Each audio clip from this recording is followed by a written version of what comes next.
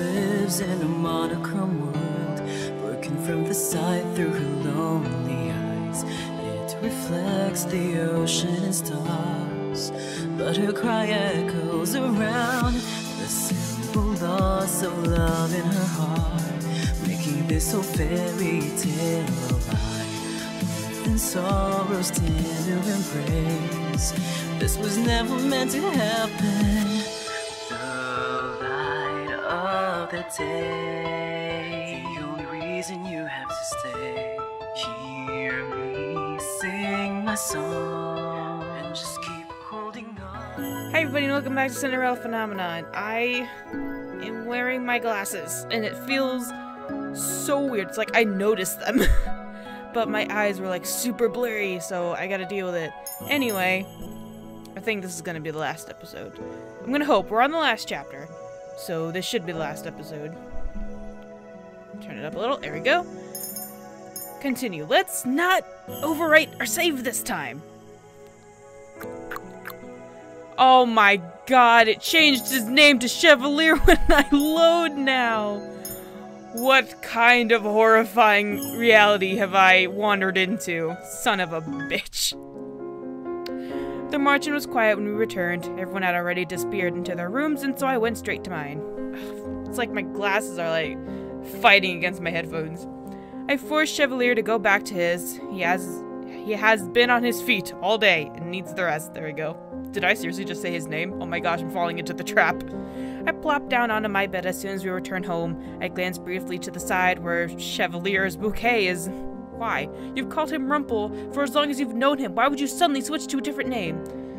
I mean, I guess that's what the person would want, but you've called them this for so long. Like, if I called you Timmy for like a year, I couldn't suddenly call you Bill. I mean, you've been Timmy all my life.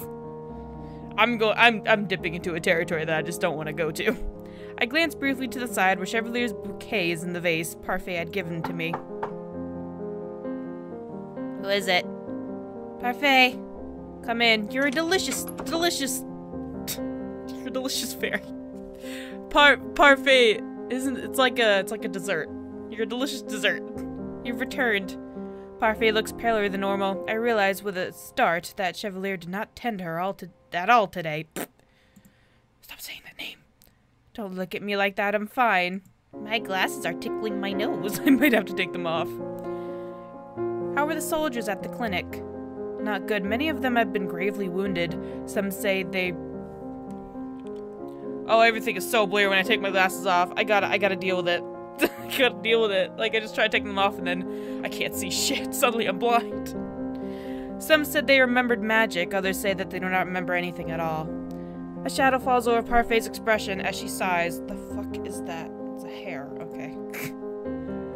So the circumstances are dire than we thought. It's a good thing Rumpel is there to lend a helping hand. Did you all manage to come up with a plan? It's proving more difficult than we anticipated. Go in there, swords blazing. You know, it said guns blazing, but they don't have guns. The faces I make to make some of the noises I make is just ridiculous. Delora and I are willing to put ourselves in danger. Waltz is too, because he can use magic to a certain extent. You can. The knights and Karma have their blades. But Chevy, I do not want to involve him in this. Nose is tickling. Can we ask Rumpel how he wears glasses? Because it's like, my nose, it feels like it's tickling. It feels like little feet are dancing on the bridge of my nose. Because you're worried about him. Yes, because I love him. Of course I am. You've grown, princess. Really? My height seems to be the same. You reminded me of a younger Hillary. Please, somebody tell me how to pronounce that name. Hilder.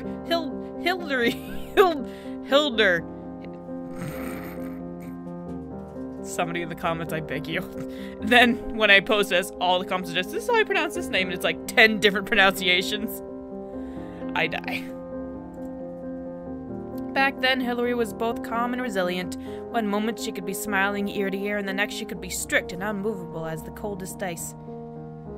The two of us were like sisters. We did so much together. We learned together, explored the kingdom together. I can say with all certainty that we were the best friends. And And then the fairy tales happened. God. When Hillary killed the first human, she was corrupted. Her darkness swallowed her whole. I remember a time before Mother was corrupted, and so I cannot imagine the one Parfait describes.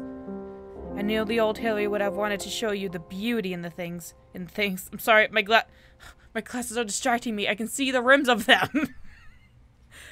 All episode, you're just gonna be like, just take your fucking glasses off. They're annoying you that much. But people who wear them, they'll understand. I can't see anything. My eyes today, they are just not working. Princess, she would not want you to suffer. Well, she did it. I'm sorry you became so embroiled in things. It was inevitable, I guess. If Delora hadn't cursed me, then I would still be in the palace, and I would have just been as helpless as everyone else. So while I'm out here, I have the responsibility to help everyone. I saw something.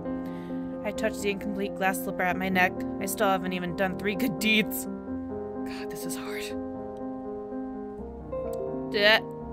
No, stop telling me to update my goddamn thing. Remind me in 3 days, then I'll yell at you then. Don't look so sad. You come up with your 3 good deeds and things will go back to normal. And of course, you still have friends here when you return. And come your 18th birthday, Delora and I will teach you about magic. Waltz is eager to help too. But for now, our top priority is a plan. Rest easy, Princess. Things will work out. It's hard to believe that this problem could be so easily solved, but I will try to believe. I believe. When Parfait leaves, I'm left to my own thoughts. You really need a TV in here. I hope everyone at the palace is okay and that they can hold on until we come up with our plan, but I feel like we're already running out of time.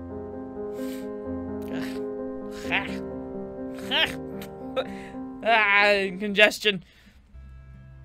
Days go by and I find myself assisting Chevy at times. Some other times I remain at the march-in to help.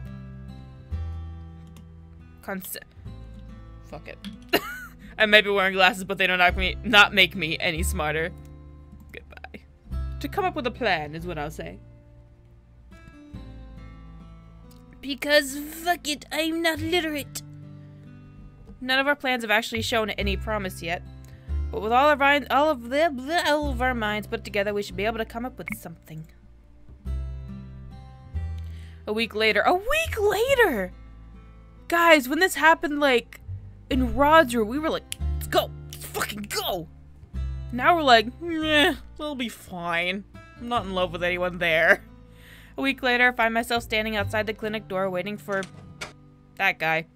Sorry to have kept you waiting, Princess. How do you wear these? How do you do it? Doesn't it tickle your nose? Eventually that part of your nose just becomes like, it has no feeling. That part of your nose, you could fucking put a bullet through that part of your nose and wouldn't feel anything. You could drop the title, you know. What's hitting my knee? Okay. Sexto. But you are my princess. You are a princess in my eyes. Yes, but you do not need to address me by my title. Just my name is fantastic.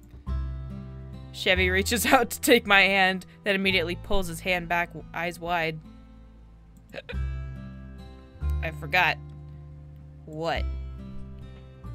The medicine that I needed for Parfait. In this race, she gonna die. And by the way, do you see that person in the window? Does that look like a person? Oh my god, that's actually they're very small. That's very creepy. Ooh. Okay. Give me a moment, Prince Sexto. Chevy plants a quick kiss on my forehead. Thank you before running inside. Still underage, still underage, still underage. I stare at the stars as I wait. I stare at the stairs, stare at the stairs, stare at the... I turn but see no one walking around the plaza. I inch closer toward the door of the clinic as I take another look around. Boo. Wait. Boo. Alright. I suddenly see the silhouette of a man. He takes a few more steps towards me and then stops in front of me. I recognize him immediately. His appearance left quite an impression on me last time. Out at night by yourself. Certainly you know that wolves prowl these streets at night. You mean stray dogs? What do you want? I take a step back and press myself to the door. I reach for the door handle, but the man reaches out a hand to grab my wrist, holding it to the door. I'd say my answer to that question is complicated, Princess. Gasp. By the expression on your face, I must have hit the nail right on the head. You are the princess. How do you know who I am? That is part of the mystery, isn't it? I attempt to wrestle my wrist out of his fingers.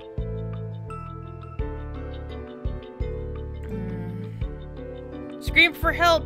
Ah! In a hostage situation! No, just kidding. Scream for help! I refuse to go anywhere with this gross guy.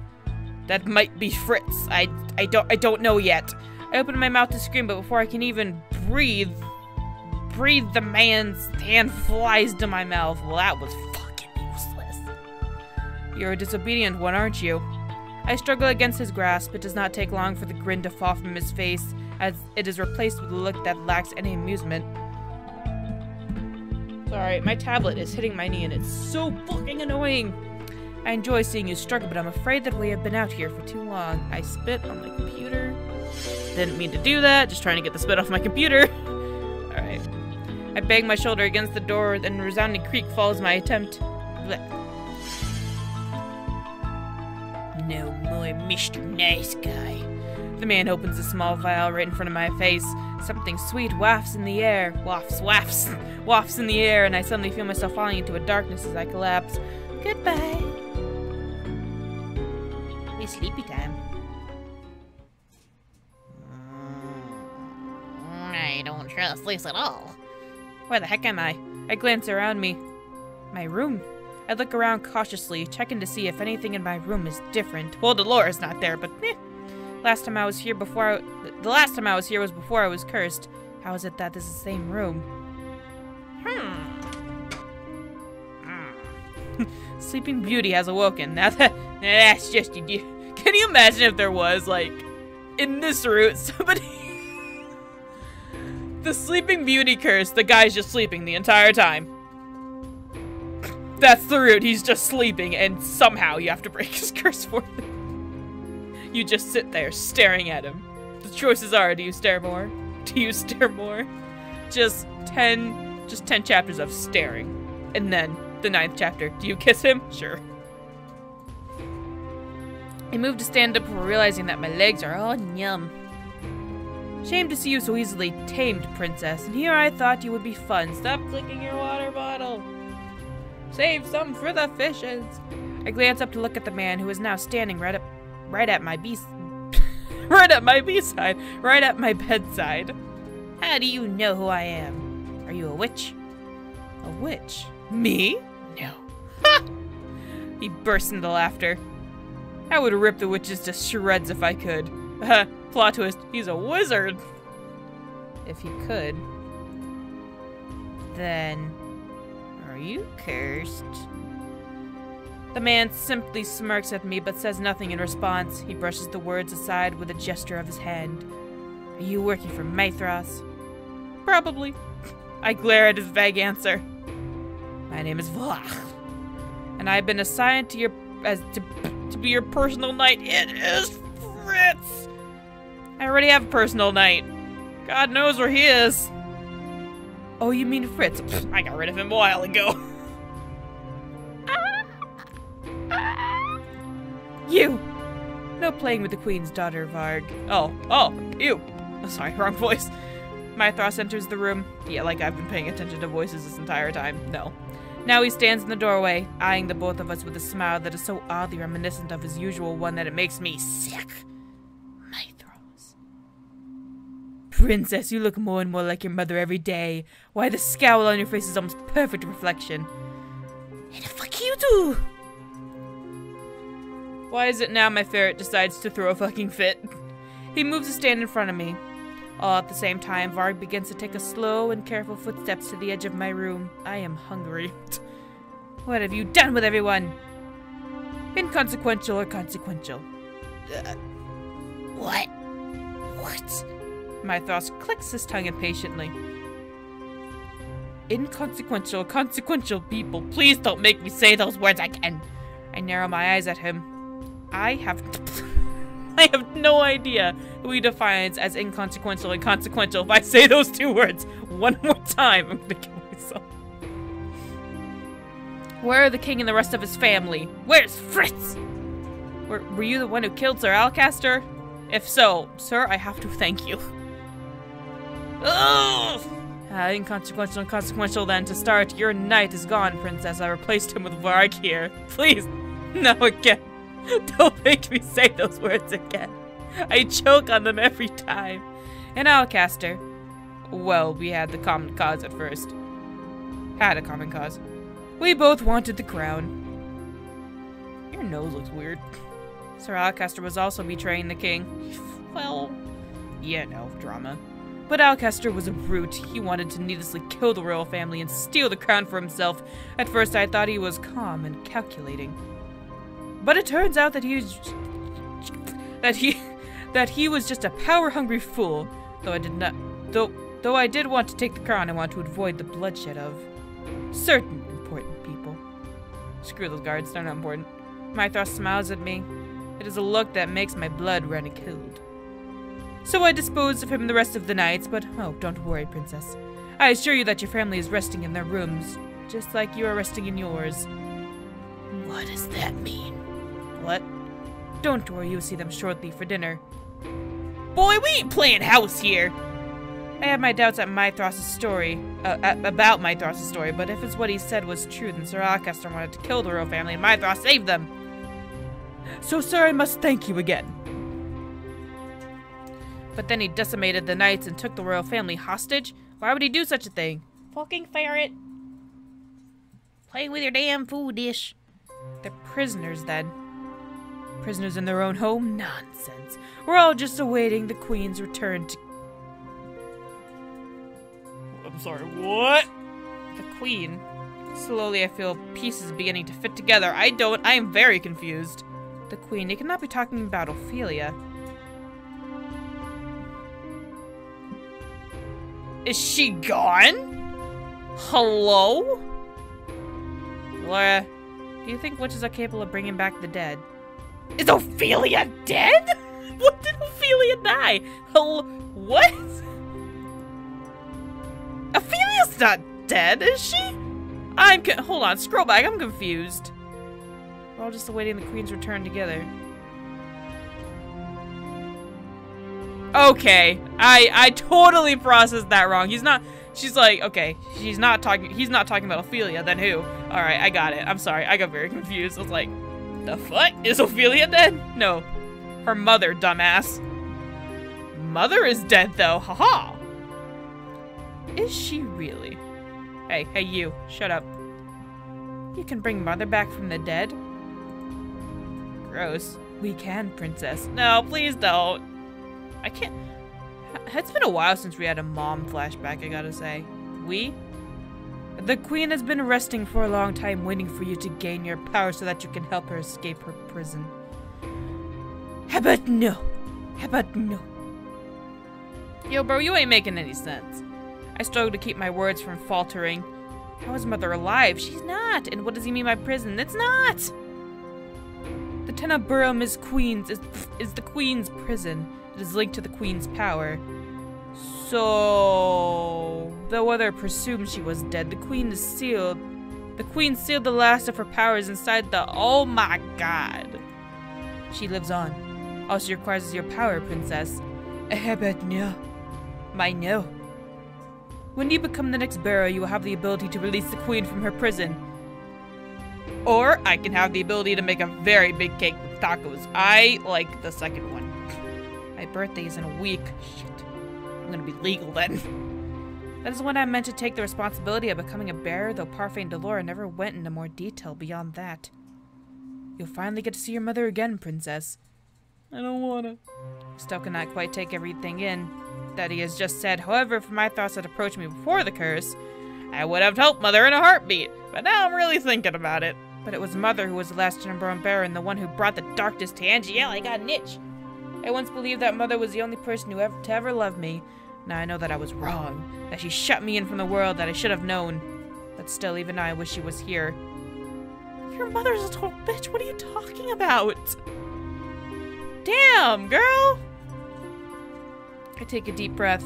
But I cannot afford to be selfish. Selfish. Sandy sells shellfish pound by the seashore. So, she sells somebody stop me. I cannot put anyone else in danger. I will not help you. Screw you. Psh. Oh, you don't have a choice. I wasn't asking. I was demanding.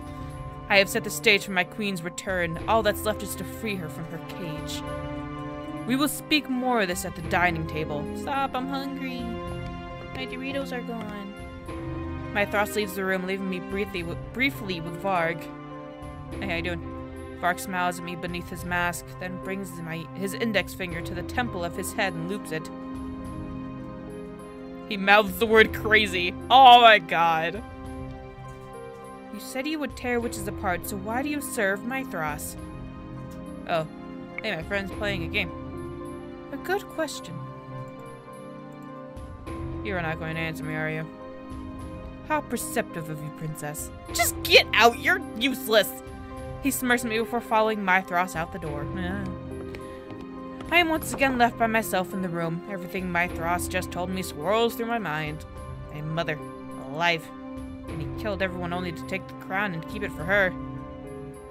Yeah, well, it all makes sense, I guess. A shudder runs through my body. She cannot return. Oh, fuck no.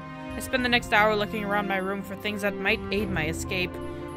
I know where everyone else's rooms are too, but I have no idea how heavily guarded they are, and I doubt I could help them. I must return to the Marchen.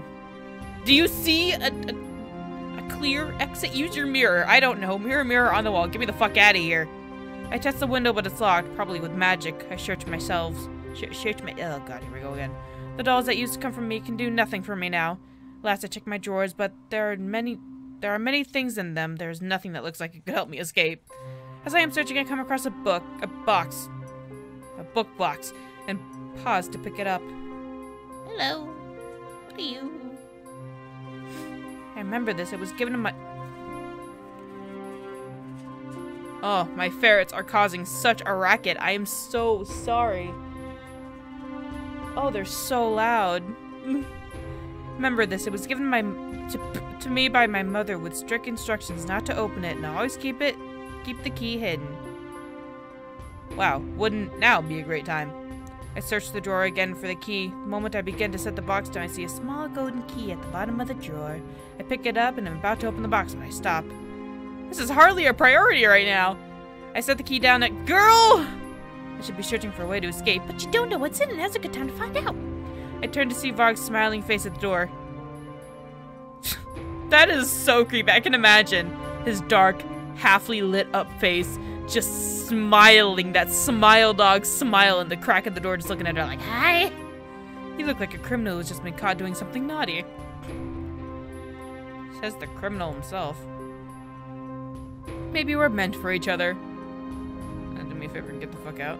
I narrow my eyes as he approaches. Behind his back, I can make out the open door. Don't even think about it. You don't want me to pounce you in the hallways, do you? Depends what you're gonna do. Depends what you're gonna do now. Oh, bye-bye hand. I was wondering where that other hand was going. That would be unpleasant. Varg grabs my wrist. I attempt to struggle free, but he holds tight to me. How will be your escort to dinner tonight? I don't wanna. I'm not hungry. I keep my head held high as Varg escorts me from my room.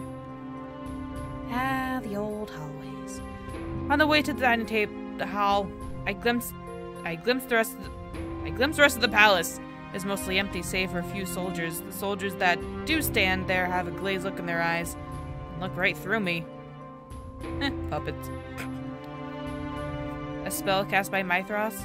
Varg does not answer me as he pulls me through the hallway.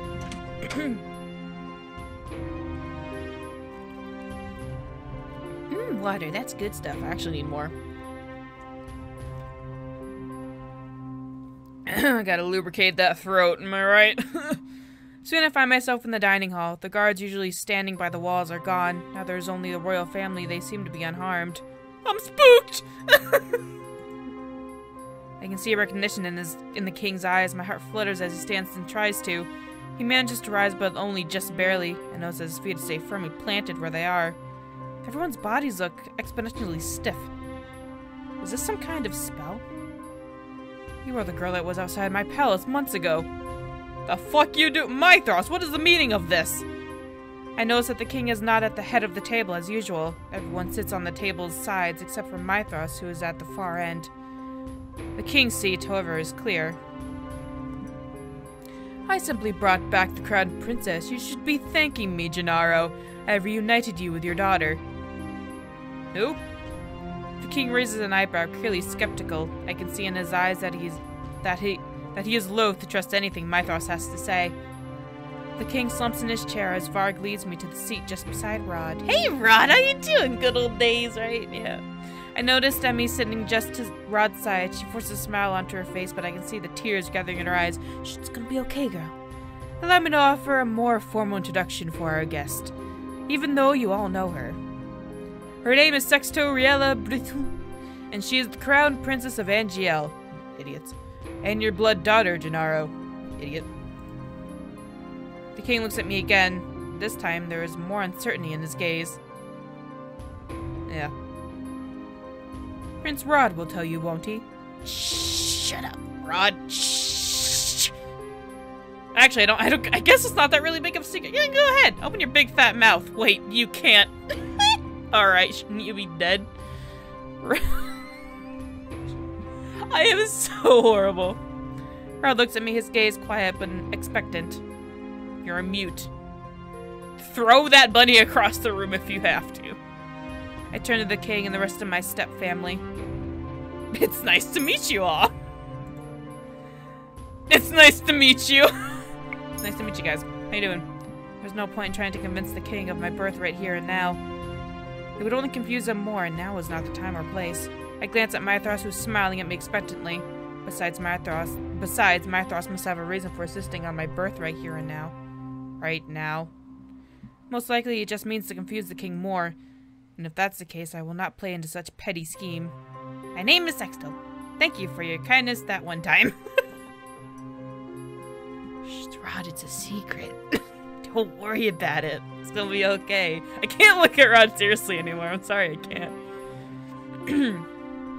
Lightning Rod looks shocked. I scowl at him before turning to look at Mythros. Mythros' smile is twisted into a frown. I feel proud in seeing him caught off guard. Sexto, what are you doing here? Reasons? Gennaro, she is undoubtedly your daughter. That is why she is in the room that you have been taking care of. Oh. I was like, what room? This room? What? The king's eyes widen. He looks at a loss for words. Yep, those are some wide eyes right there. Princess, the king has been keeping your room clean and tidy for the sake of nostalgia, and he has no idea why. Magic works in interesting ways, doesn't it? I was wondering why my room wasn't changed, but could it be that the king remembers me somehow? I look up at him, but he has already glanced away from me. His expression is a complicated twist of confusion and helplessness. Oh, somebody give this boy a hug! It seems that even the king does not fully understand. I turn to Mythros. It can work in both good and bad ways. Ah yes, the fairy tale curse is terrible, isn't it? I catch Varg's eyes from the side of the room. He glances away from me and I follow his gaze to the corners of the room. I had noticed them before, but now I see a cloaked figure hiding in the shadows. Fucking witches. They must be the ones holding everyone in place if they try to escape. I need a drink. That feels better. But not all magic is terrible, like the magic we will use to revive the queen. You're insane! Hillary is a mad woman! You have no right to refer her by name. Oh. A sudden chill envelops the room. I can feel actual icicles on the table. I pull my hands away. Icicles. Now, we're going to eat dinner and we're going to friggin' enjoy it like a happy family we are! Damn it! Every Christmas y'all pull this shit! And every day will be just like this until the queen's return. Rod glares across the table at Mythros. But why? Why would we not enjoy dinner together? Because we don't like you. That's not what I meant. Why go through all this charade day after day? I stare across the table at Mythros, glaring. I already told you before I had to clear this place from traitors. Outcaster planned on stealing the crown, and I stole it back, like a boss! But because of the time of the Queen's revival is so close, I have decided to keep the crown with me until I can return it to its appropriate owner.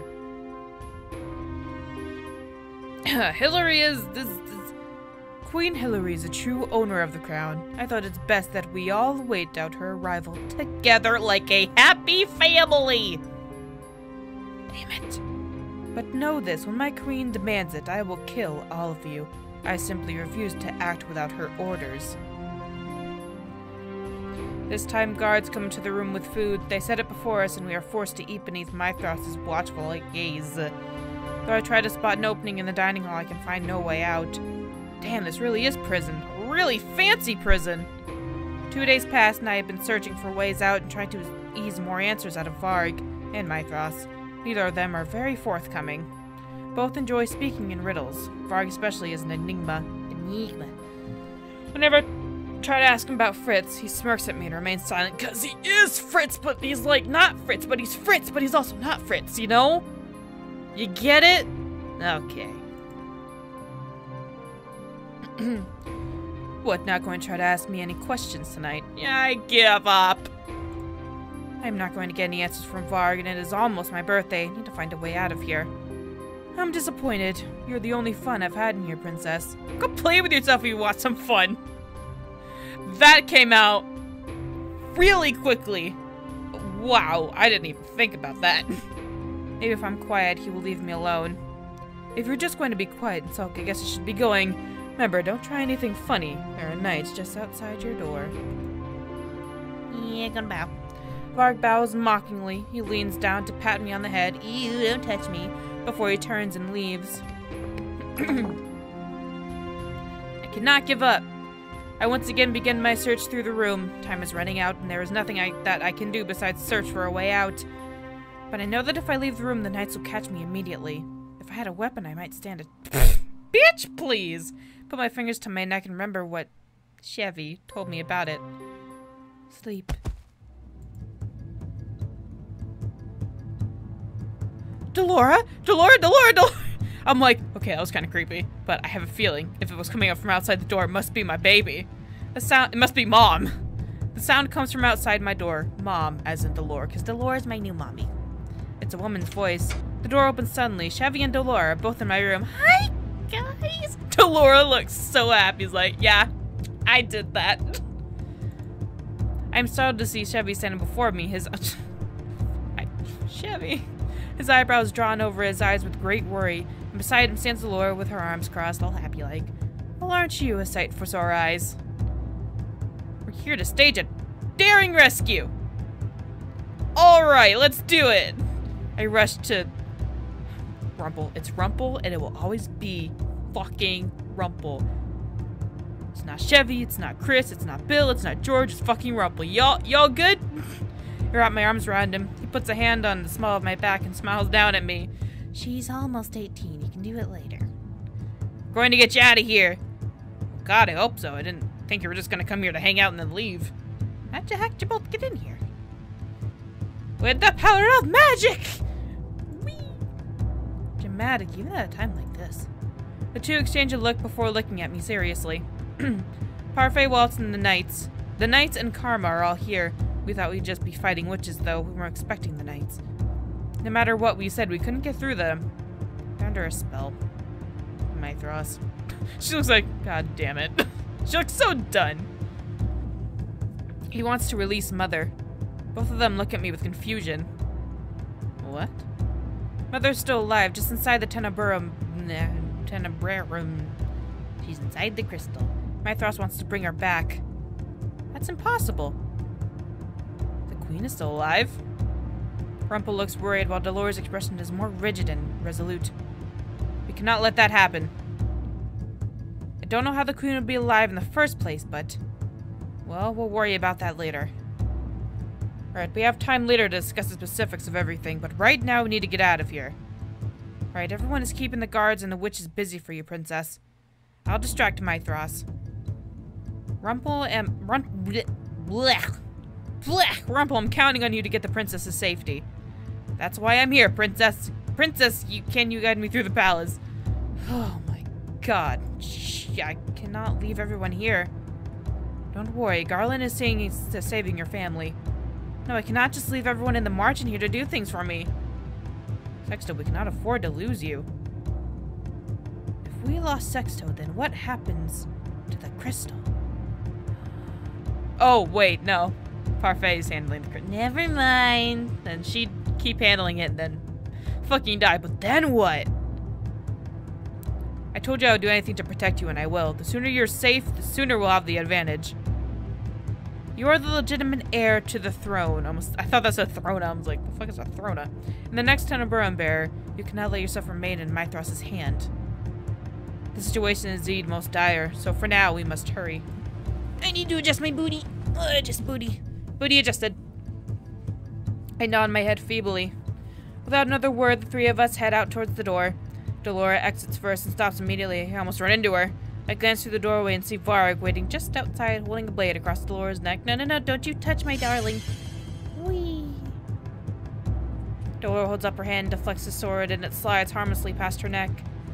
Varg slides away, still holding out his sword. His usual smirk is half-hearted at best. Get the fuck out of our way! You're awfully demanding, aren't you? Pretty please. Oh, Delora, you're cute. Oh, can do, my lady. Oh, that's a shame. Looks like I'll just have to destroy that pretty mask of yours along with everything else underneath. Delora holds up her hand and summons a wall of electric orbs. Woo! Woo! Pikachu, use Thunderbolt. With a flick of her wrist, she sends them rushing towards Varg, who dodges them with surprising speed. Varg's movements appear sluggish, but I've seen his fast reflexes. He's playing with Delora, even though I do not think he has the advantage. What was that? He drops his sword. Oh. For a few moments, I feel Delora has the advantage, and suddenly he raises the cane he usually holds at his side and taps it on the ground. A burst of smoke escapes the bottom of it, shrouding the room. An enchanted cane? What bullshit is this? You're not the only one with tricks up your sleeve. Ah, Delora, no! Rumpel, leave! Get her out of here! Take her home! Put her on a leash. Let's go. Rumpel takes my hand in his and begins to lead me away. I turn to glance back at Delora and Varg and realize that while Delora is completely on the offensive, Varg does nothing but dodge. It's as if he's trying to buy time for something. I banish the thought from my head as Rumpel pulls me down the hall. I don't want Delora to die. How you doing, Karma? You're a pretty, pretty lady. How rude. Haven't you heard of chivalry? Shiv him! I spot Karma still in his dress, holding... A lady can fight. Holding a sword out at the man in front of him. When a man lunges, Karma dodges back and grunts as his back comes to the wall. I suppose chivalry is dead, then. What a shame. He steps off to the side as the possessed knight attacks him with his blade. The sword catches his dress, but does nothing to hinder him from stepping forward and aiming in a jab with his sword beneath the knight's armor. Oh! The knight kneels, but the sword does not fall from his hand. Karma looks up at us sharply. What are you doing? Just standing there! Get the fuck out! Oh, okay. We were just watching the pretty sword play. It takes me a moment to realize that I was just frozen. So was Rumpel. His face is pale as he grabs my hand again and once again starts rushing me down the other end of the hall. Once in a while, I do that middle finger push the glasses up thing. Rumpel's steps are wider than mine, and I have to struggle to keep up. But the further we go down the hallway, the more apparent it's become that there are too many obstacles in the way. We pass Julianne and Garland as we move too, and they manage to clear the path for us. These knights. They will not stop moving until Mythros is defeated. Hope the king and everyone else is safe.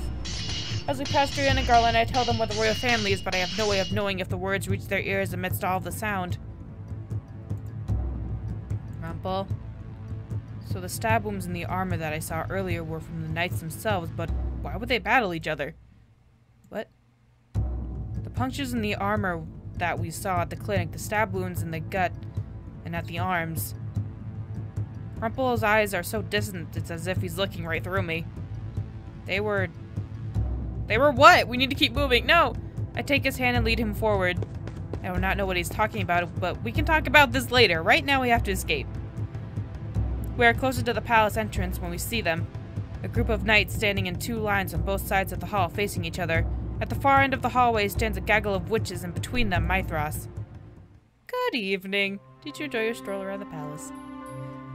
Rumpel immediately moves to stand in front of me. The cloudiness is gone from his eyes. But what leaves his mouth is not demand, but a question. How could you do this? How? It was quite easy, actually. Here's my first step. You might want to take notes. You know what I mean. Why would you make the knights fight one another? Because it's funny. Oh, what a foolish question. Obviously it's because they are inconsequential. Not again! Not these words again! On a stage, some pawns exist as easily as replaceable as extras. I am interested in keeping only the actors. In the grand scheme of things, the extras aren't needed. In fact, I can make them do whatever I need in order to get the best outcome. He snaps his fingers and the knights raise their swords.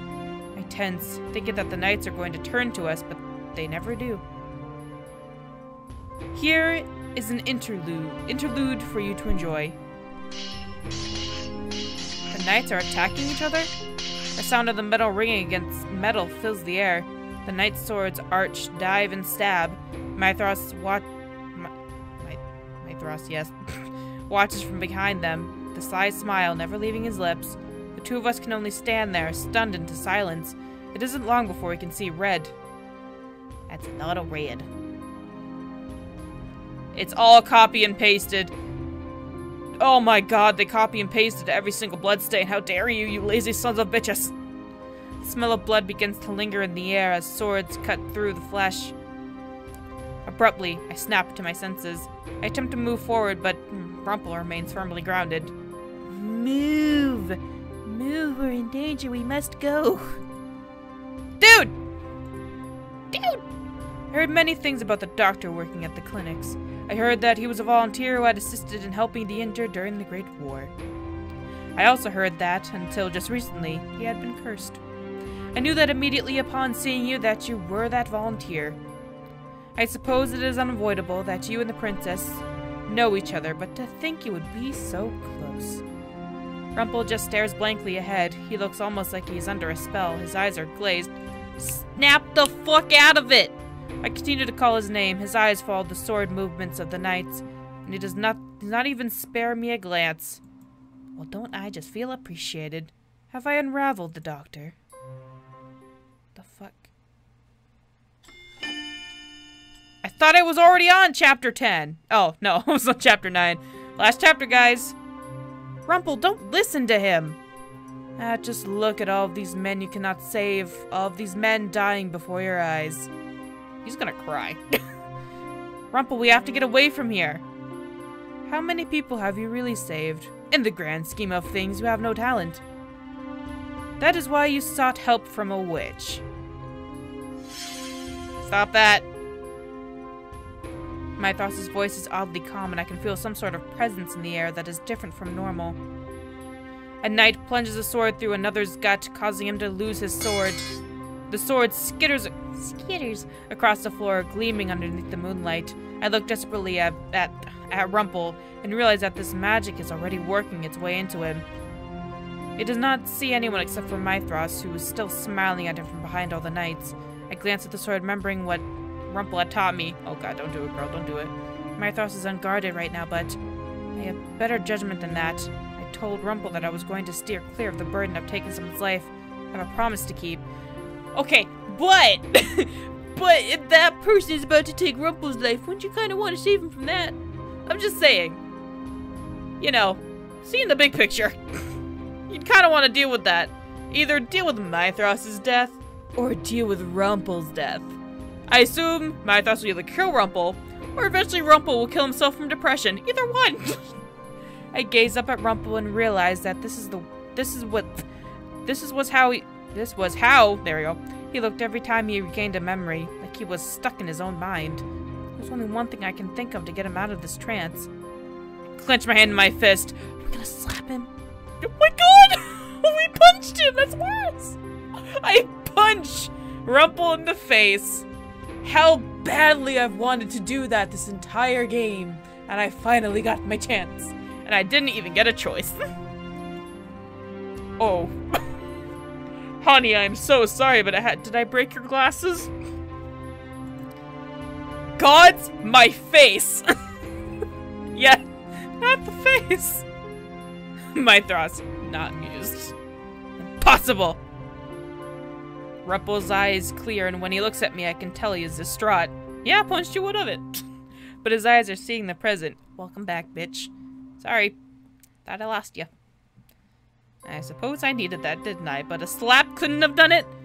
A bonk on the head. You couldn't have kicked me? You had to punch? You had to punch him? Holy shit, that seems a little extensive, doesn't it? Rumpel smiles sheepishly, is fleeting and gone by the time we both turn to Mythros again. I guess her punches couldn't hurt that hard. She's small. You know, he's got a black eye now. He's fucking bleeding from the nose, missing a tooth. Rumpel looks straight past the still fighting knights. If this bothers Rumpel, which it must, he hides it beneath a neutral expression. How did you break my spell? You cannot even use magic! Boy, I got the power of my fist. What if you want to feel it?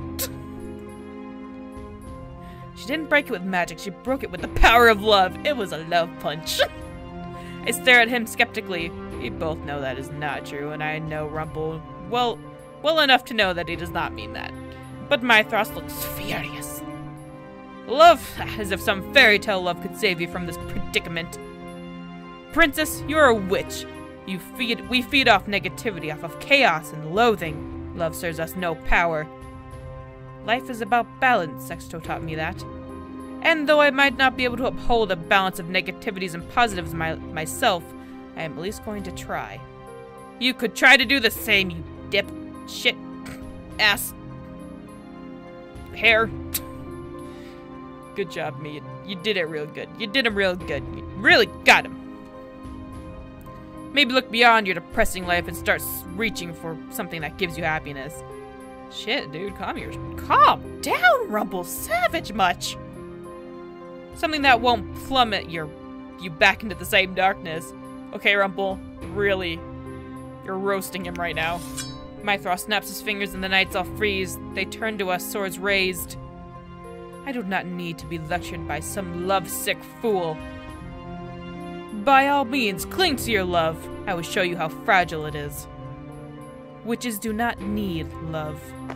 Mythros holds out his hand and the knights begin their steady, diddly march towards us. You know, if it's that slow, I think we can run away. Rumpel takes me by the hand and pulls me back. But I see my opening in the narrative. Mythros enjoys inflicting pain with his words. But I can do the same. I've trained my entire life. Let's go! If you do not need love, if you do not need affection, then why are you doing all this for Mother? I am not. You are doing this to be recognized. Why? Every student wants to impress their teacher.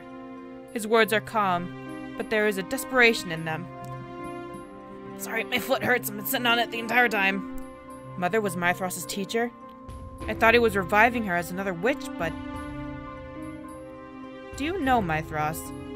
Oh my god, my mother was Waltz's teacher. Holy shit! It was a long time ago. We both shared the same teacher. Teacher? Wait. Waltz, are you a... Yeah. Why wouldn't he tell us that? Waltz was Mother's student? No, I cannot think about that now. I can use this to my advantage. I do not remember Mother's students in the least, but one of them turned out right. The other did not, and I can see the bitterness in you. It is the same bitterness I held, only yours goes deeper. You will not sway me with your foolish words.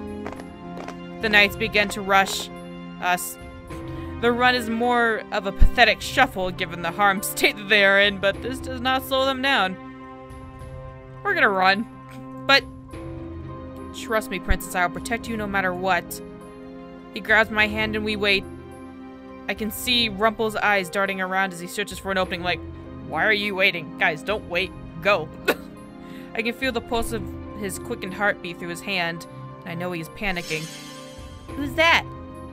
Is that Waltz? Suddenly there is a massive luminescent gold wall in front of us. The knights stumble right into it, their swords hitting the bright barrier.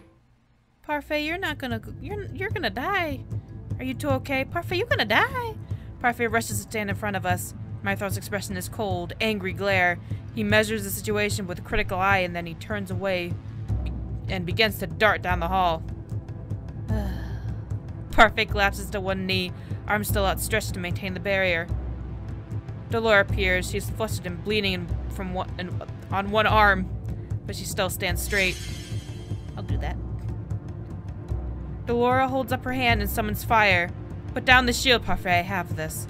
Parfait releases the shield and the magic projectiles shoot out at the knights. Oh dear God. The two-edge of the knights back through the hall. The two-edge the knights.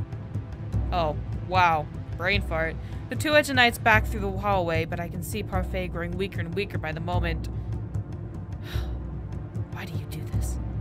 Parfait takes a deep, shuddering breath as she tries to stand. When she falls yet again, Rumpel takes a step forward and looks at her urgently. Lady Parfait, no! I'm fine, don't fuss. I'm gonna slap you, girl. Her breathing is labored, but she still manages to smile. I'm gonna slap you, girl! I fought in the Great War. This is nothing. She looks at me and Rumpel. You two just need to leave. But you're fine. I just need to gather my energy.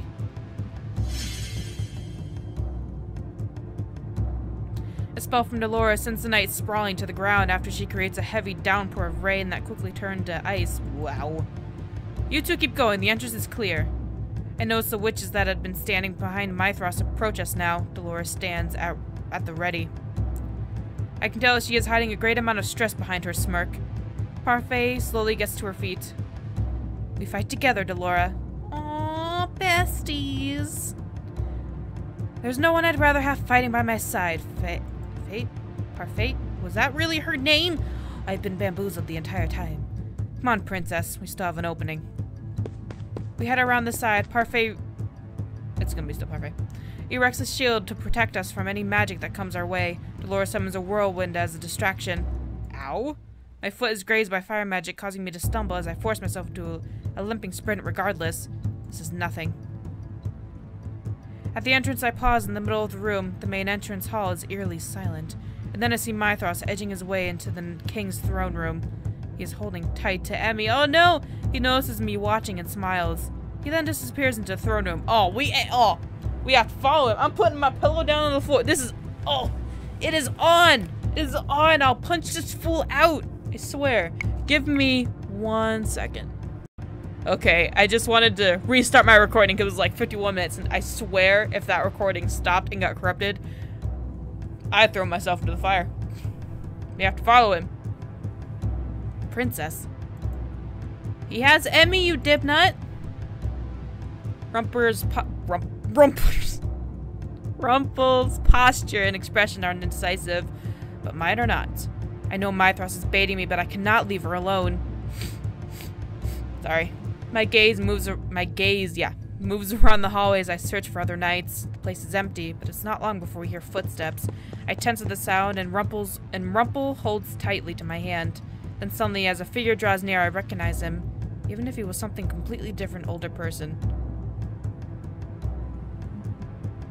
How did you do that? You look so weird. How'd he do that? He's a waltz. He's big. He's a big boy now. It's so weird. I knew when I'd do his route, he'd eventually be a man. But seeing it now is just fucking weird. Go back to being small. I like it better.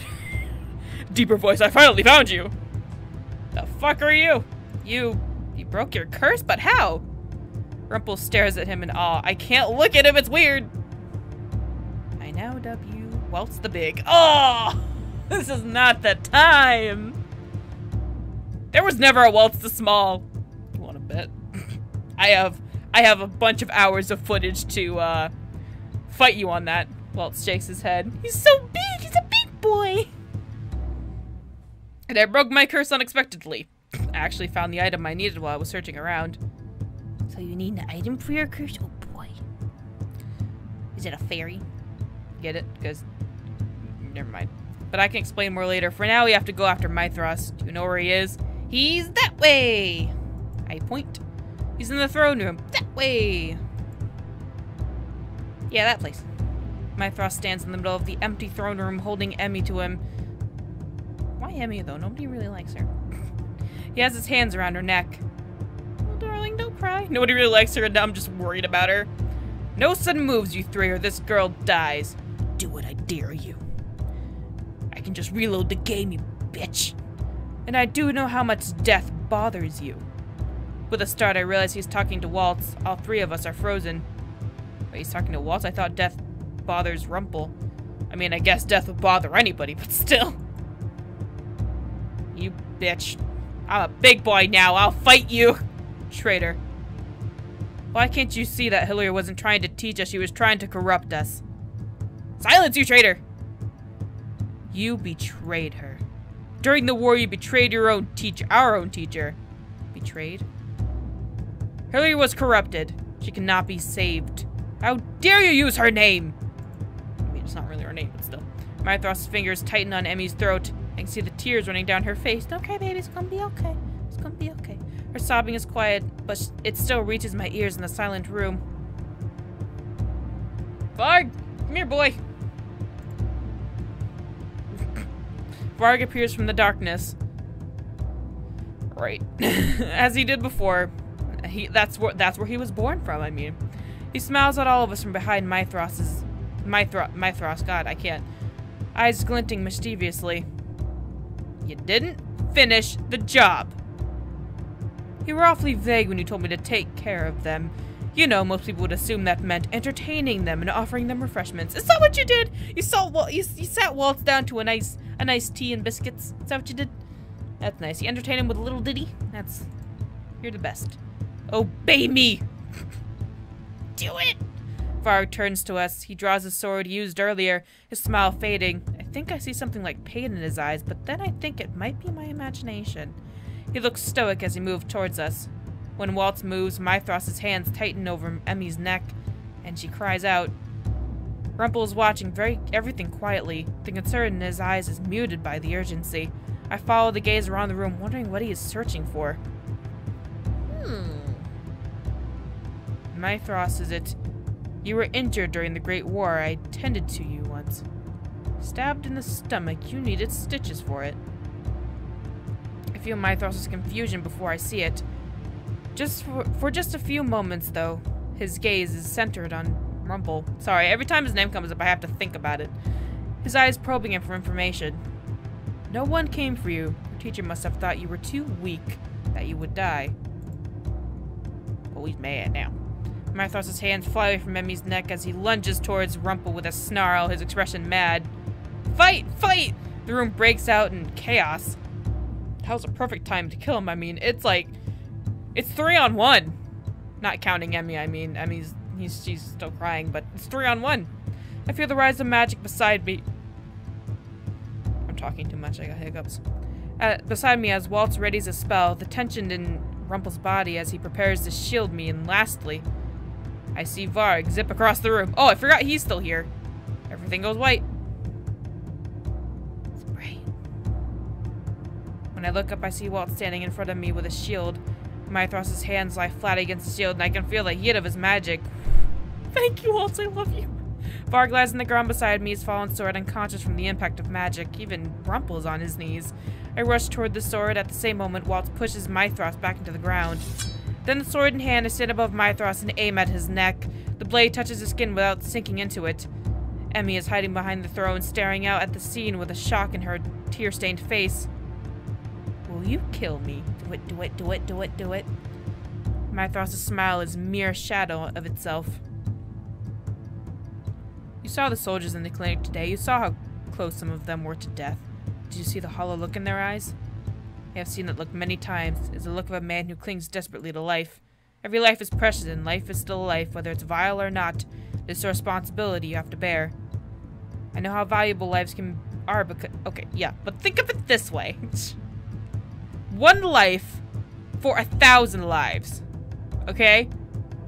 If one man was 2 lanes of friggin', I don't know, of train, would you send the train to a one man who was standing in front of it and couldn't get out of the way? Or a bunch of men that were standing in front of it and couldn't get out of the way? Would you save the one or would you save the majority? Hello? I mean, imagine if you let Mythros live. And he does something bad. and kills a bunch of people. Wouldn't that be a bigger burden to bear? I'm just saying. Fight me, Rumpel. I have a total speech ready for you. You want to fight? The desperation in Mythros' eyes now, a man that clings to life. He's smiling at you. He has no desperation to live. He doesn't think you'll kill him.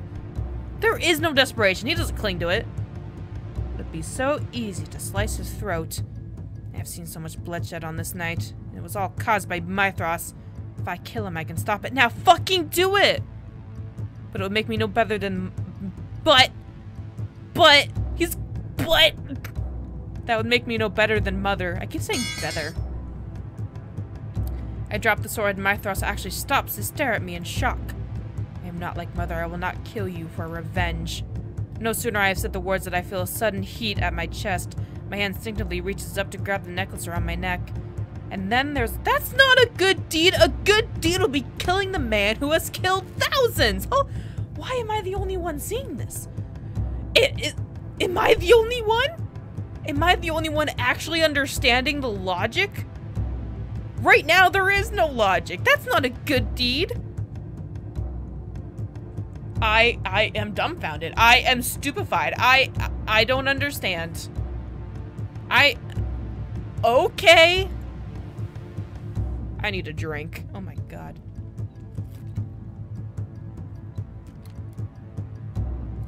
When the light clears, a new source of light catches my eyes. I'm so... Feels like seduce me all over again. All over again. God darn it! I stop to stare down at my feet, which are in glass slippers that shine so bright they sparkle even in the dim light. I can't fight in these! Give me my flats back. I have no time to admire the shoes or the weight that has fallen off my shoulders. I barely recognize the fairy tale curse has been broken. Emmy rises from behind the throne and screams. Sexto, get the fuck out of the way! Mythros has grabbed the sword with his hand, turned it around, and is aiming it at my chest. She's so stupid. Ugh. The whole situation is so stupid! It hits a barrier. Parfait stands beside me once more, her face devoid of any color. I did not see her rush in here. She takes a step forward as if to shield me. Wait, God, no! No, don't do it! Out of my way. Mythros draws the sword back and plunges it again at the shield. When did Parfait get here? Oh, Parfait. Okay, I thought it was Emmy for some reason. Mythros draws the sword back and plunges it again at the shield. Someone help me. Somebody read this for me. This time the blade is coated with darkness. It pierces the already flimsy shield. I need the power of reading. And the blade goes through Parfait's heart. No! I don't like this game anymore. Why does somebody always have to die? Parfait, no. Parfait grabs the blade and narrows her eyes at Mythros. I'm sorry, Hillary did not appreciate you. Something swells inside of me as I stare at Parfait. The sword is impaled in her and I can see her eyes go glassy. No. I cannot speak, cannot breathe. Waltz rushes forward with his magic and pins Mythros forcibly to the ground. He raises his hand, but it never comes down in time. A sword strikes past his shoulder, right at Mythros' neck. Who did that? Wait, who did that?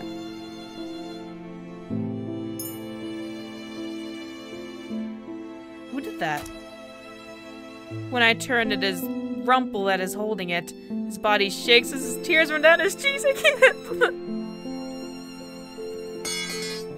Mythros holds his neck as Rumpel holds up the blade and throws it behind him.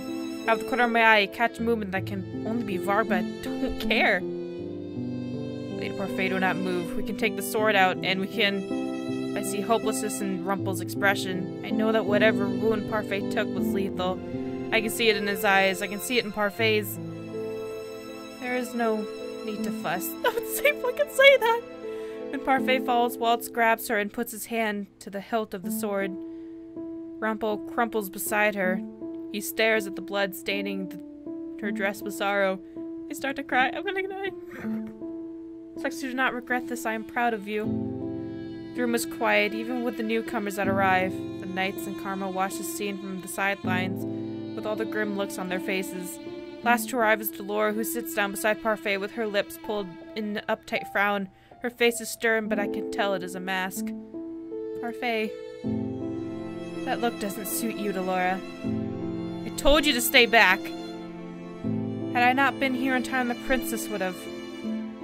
Her words fall apart as she begins to cough. Stop it, stop it, stop it, stop it. This is torture. This is not fun. This isn't fun. YouTube's supposed to be fun. This isn't fun. Dora leans over her and shakes her head. I'm sorry I didn't come sooner. Everything is as it should be, Delora. Parfait cranes her neck to look up at me. Wipe away your tears, Sexto. What you did was a good deed. You spared a man's life. If we had killed him, she would be fine! I'm so mad! Killing him would have been... He's dead anyway! He's dead anyway! If I would have killed him, you'd still be fucking alive! I've never felt so emotionally invested in a game in a while, and I am so mad. But life is not a fairy tale. Humans are good and bad. No, it isn't. But the fear of death makes a life even more valuable. Do not worry, Princess. I chose this. Parfait smiles. It is mystifying to see her smile when her body is slowly crumpling away in Waltz's grasp. Fucking game! I'm mad! I'm actually mad! Parfait's body is what gives out first. Her eyes go next. They remain focused on me, still smiling. Her body begins to glow as her body slowly fades away. Oh, I'm so fucking upset!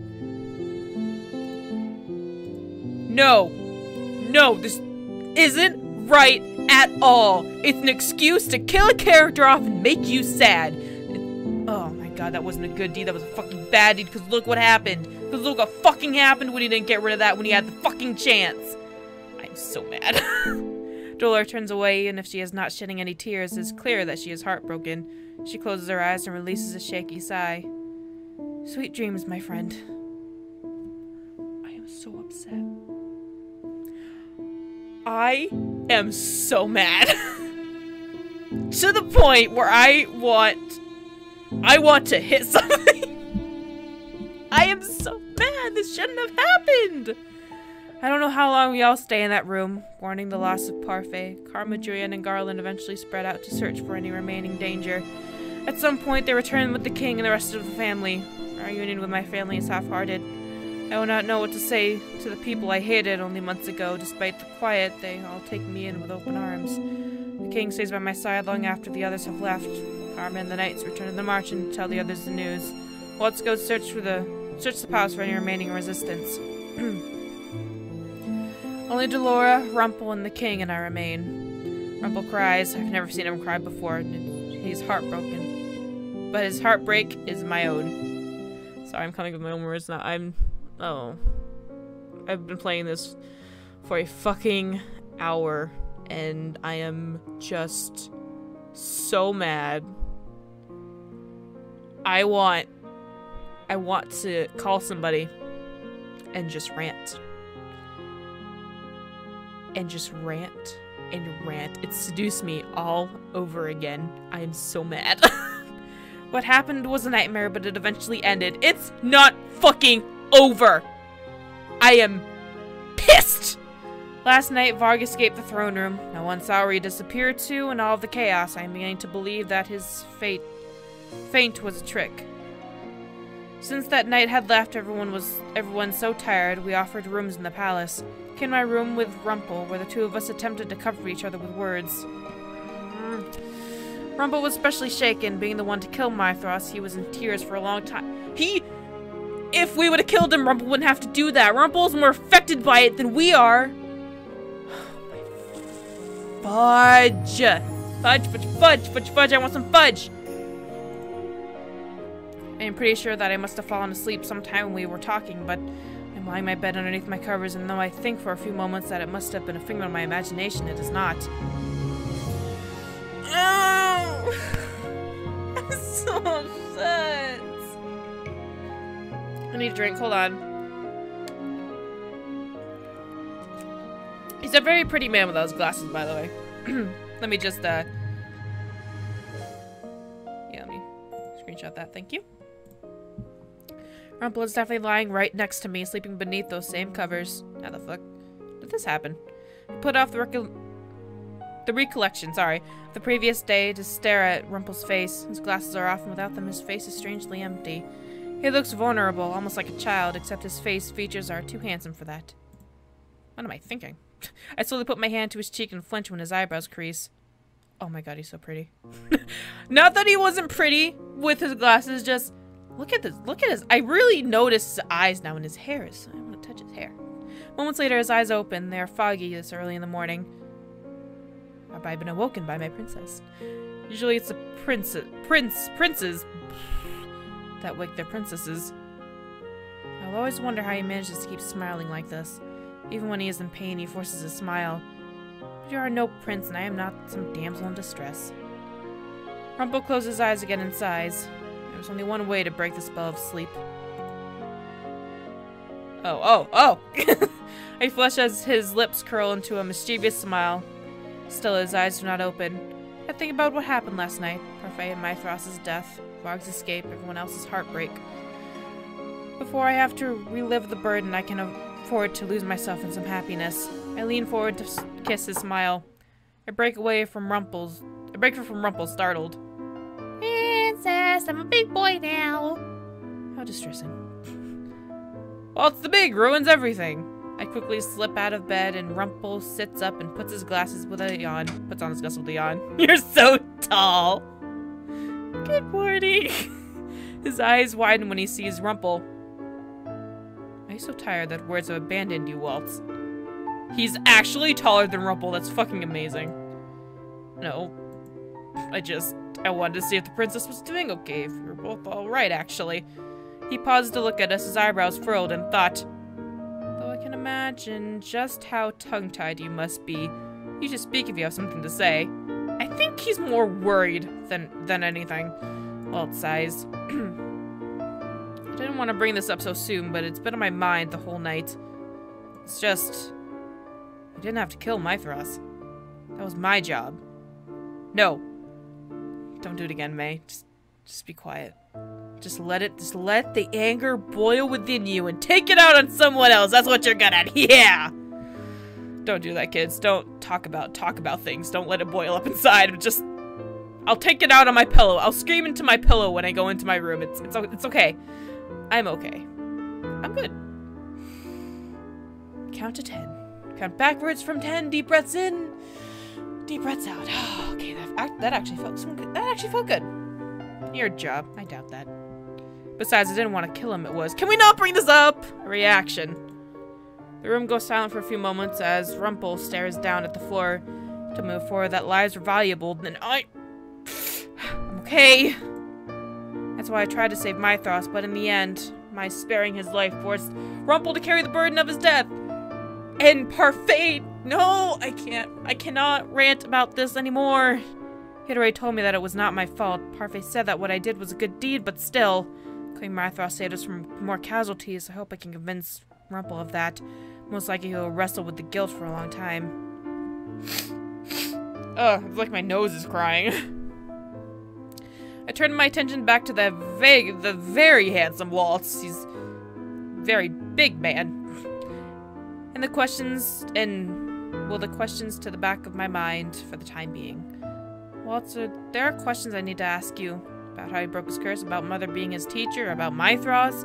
There's so much to ask and I don't even know where to start. We have plenty of time for explanations now, Princess. After your birthday, Delora and I will pick up your magic education, but for now, you should rest.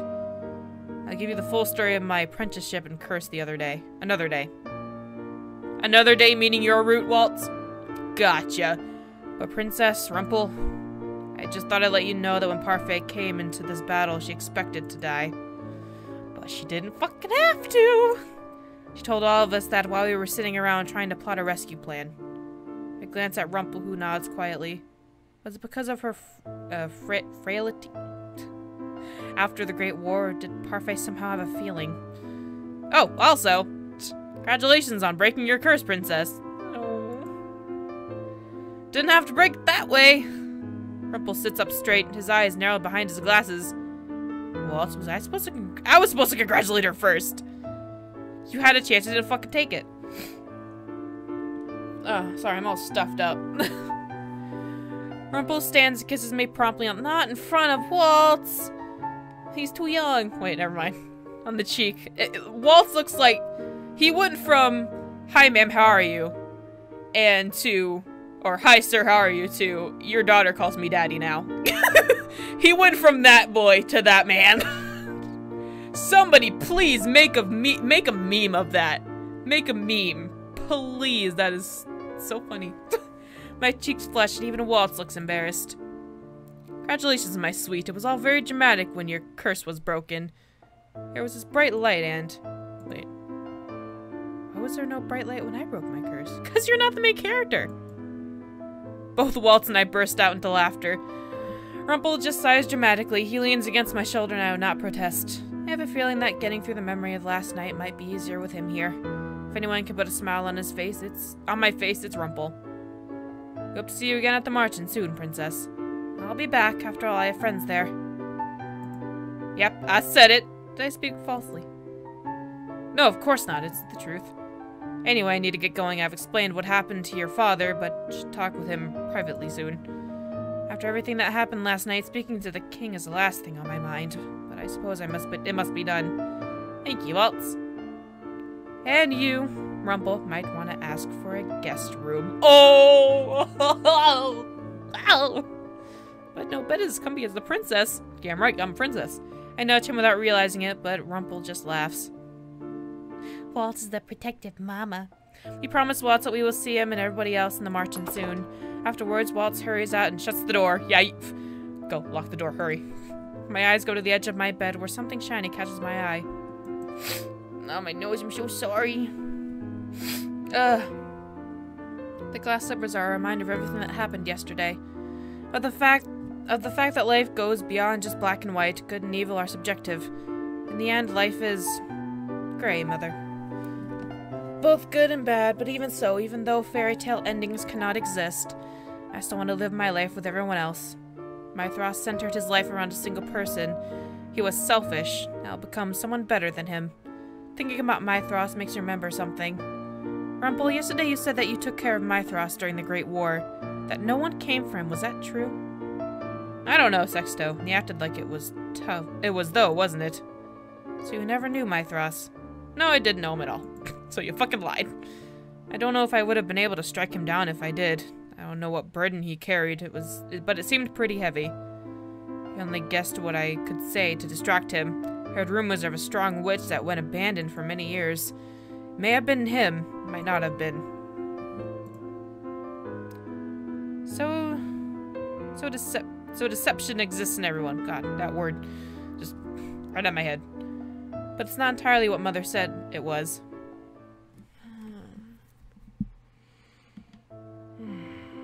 It's not over.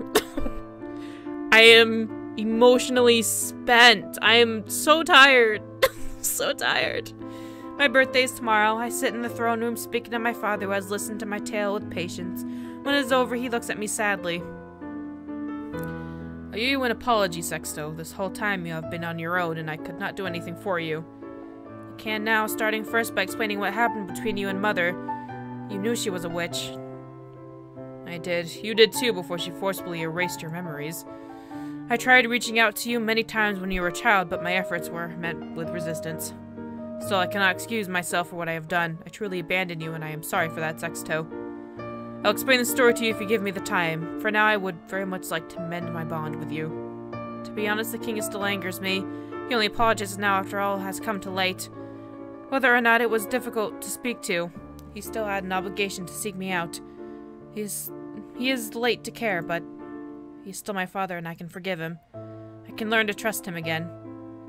It'll take time, but I would like to mend our bond.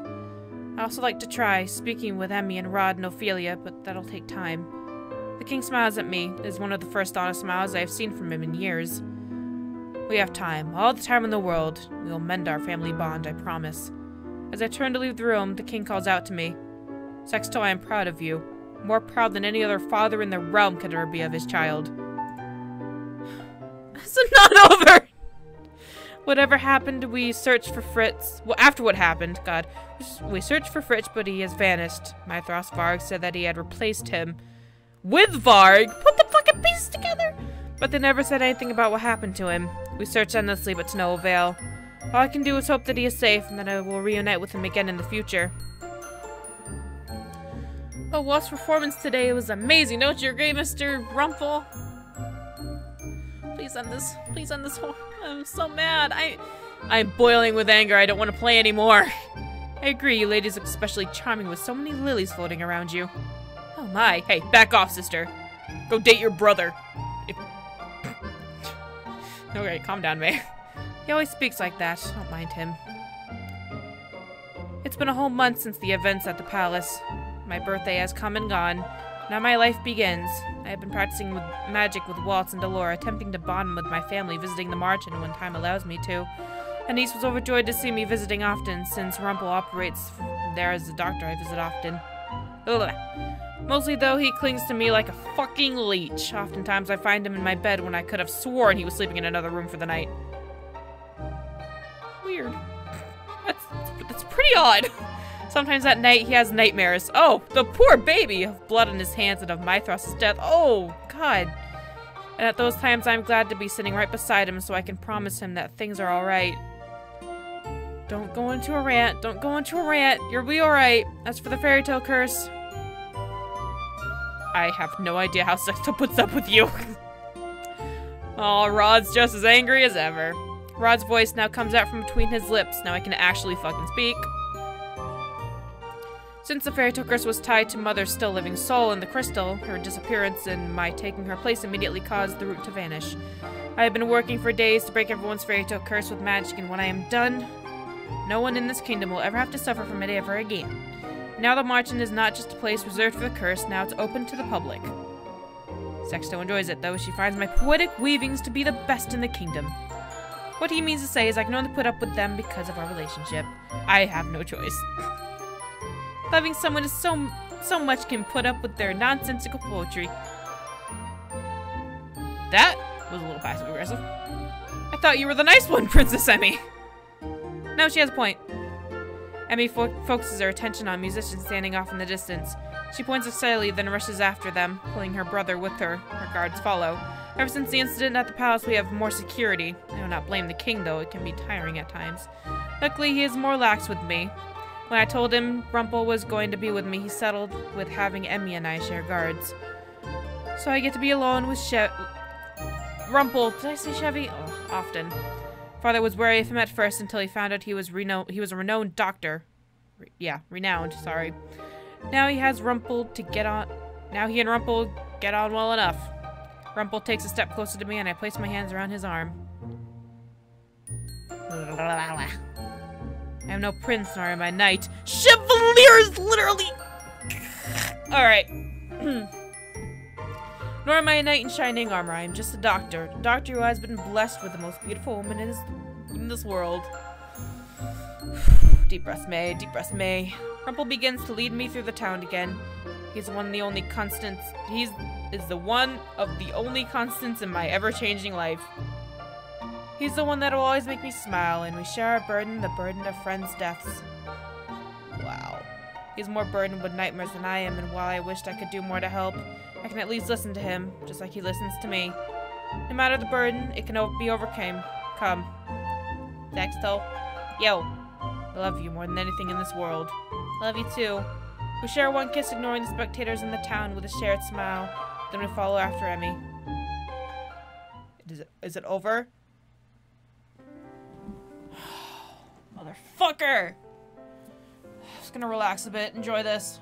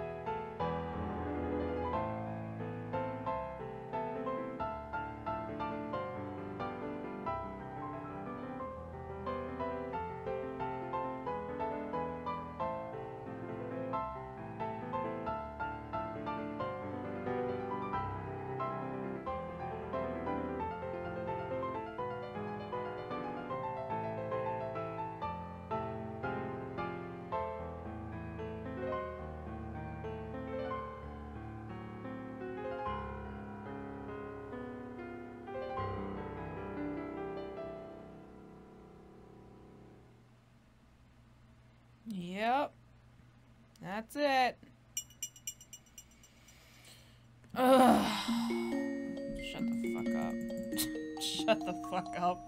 Just die. I'm sure a spoon of gold. Achievements. Guys, oh my gosh, guys, how close are we coming to the end of this game? We only have 2 more routes to do. Can you believe it? I believe it. I believe it. Anyway, you've heard all my ranting. Sorry, I was playing with a toy at the bottom of my desk. You've heard all my ranting. You know how pissed I am. I hope you all understand how stupid that whole entire scene was. How one person's death could have prevented so many others, and the pain of Rumpel and Parfait's death. If she just killed him, Rumpel wouldn't be so distraught. Parfait would probably still be fucking alive. And we would have had the same outcome, but with just tiny differences.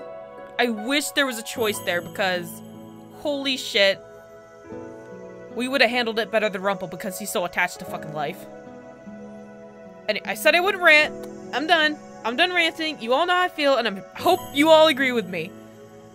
I hope.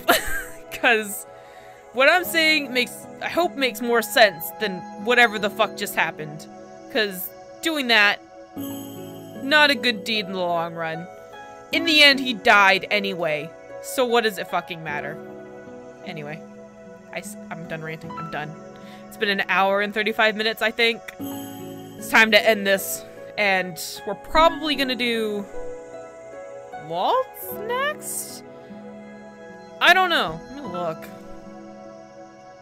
So we did Karma, Rumpel, Rod. Is Fritz next? You unlock Rumpel's next story. After completing 2 character stories, doesn't matter which, you don't have to do both endings. You unlock Fritz and Waltz as playable routes. Ooh, you know what? Yeah, we'll save Fritz for last, because we've barely seen Fritz, so we're gonna do Waltz next, is what we're gonna do. It's gonna be fun, you know? Yeah, it's gonna be fun. So Waltz is next. And I think that is it. Another bay has been captured. As the saying goes.